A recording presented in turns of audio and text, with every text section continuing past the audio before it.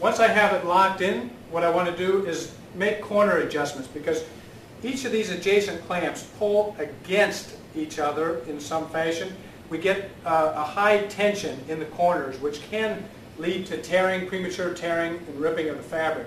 So what we want to do is to take a marker and simply mark the corner clamps and make a quick adjustment by moving the fabric inward slightly to give it a little bit of a pocket.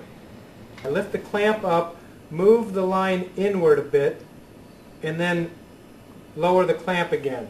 And I'll do this on all four sides. Pick up the clamp, move the line in a predetermined amount, and you notice it creates a nice little pocket there. It softens this corner, because what happens if we tension to high tension, this clamp is pulling in this direction, this clamp is pulling in this direction, and you tend to get a very hot spot, a high tension area here that can cause the mesh to prematurely rip prior to getting to optimum screen tension.